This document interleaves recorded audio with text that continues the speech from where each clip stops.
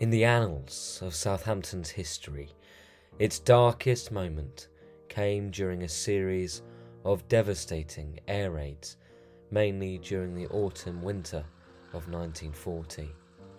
Today, over 80 years on, we are still living with the consequences.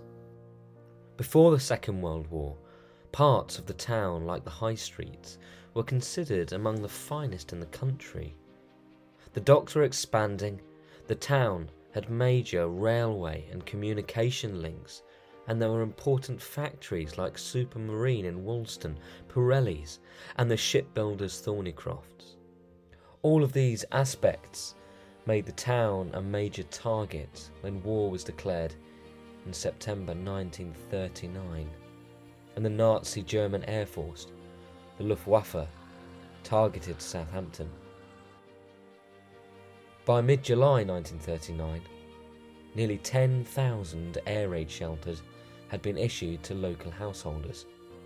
By August, the medieval vaults had been converted into shelters too. Castle Vault could accommodate nearly 200 people, the Undercroft 120. In total, 100 basement shelters provided accommodation for 10,000 people. The first air raid took place on the night of the 19th-20th of June 1940, and raids continued throughout the summer. On the 13th of August, the cold store was hit, 2,345 tons of butter alighting. 10,000 gallons of water couldn't put the flames out, and it burned for days. This led one dock worker to remark to his friend, "Fancy, Ern, all this butter and no ruddy bread." Another loss was the Supermarine Spitfire factory, destroyed in September. These early attacks were the precursor to devastating attacks on civilian targets. One of the worst atrocities was on the 6th of November, when the art gallery was attacked while the School of Art was hosting a needle and thread lesson, killing over a dozen children and many others elsewhere in the civic centre. There were three particularly devastating nights of bombing raids: the 23rd and 30th of November and the 1st of December 1940. Every night had its uniqueness and terror. Different parts of the town were hit. Centuries-old historic landmarks wiped out in the blink of an eye, and innocent lives lost. But all these nights followed a similar pattern. All the raids began at about 6 or 6:30 p.m. Flares were dropped first to give the bombers more visibility, and then incendiary bombs were the main weapon of choice. Around 120 enemy bombers were in action. 50 tons of bombs or more each night fell.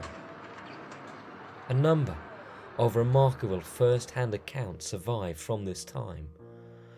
One local man, Lawrence Bishop, recorded his attempt to cycle home to Shirley from town.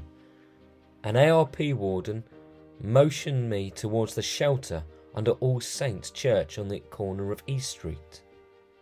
The raid was now at its most terrifying height, and I was slightly dazed as I entered the shelter. But there, a pleasant surprise awaited me. A smiling, grey-haired lady greeted me with, "Come on in, sonny. Have a seat over here. Would you like a nice cup of tea?"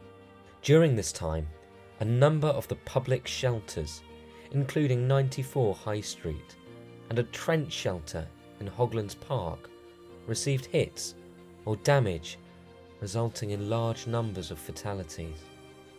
As much as anything, this was terrifying to those who needed to use them. Comparisons were made to the London Underground, which was seen as far safer in comparison to Southampton's air raid provision. A government report written by Sir John Hodson and declassified in 1973, raised a number of concerns about the preparedness of the town for the air raid attacks. The report suggests as many as 2,000 people fled the town, and a number of people slept in woodland in the aftermath. Other issues that arose included the fire service only having 1/3 of its usual strength, an acute shortage of labour so that men had to be rationed for priority work, difficulties in communication due to broken telephone wires. The limited access to water for fighting fires was also noted. 75 miles of hoses were needed to relay water from the common or docks to combat fires. The head figures came in for the most direct attack in the report. The mayor is a poor creature, and as far as could be made out, disappeared about 3 o'clock every afternoon in order to get home in safety. The numbers speak for themselves.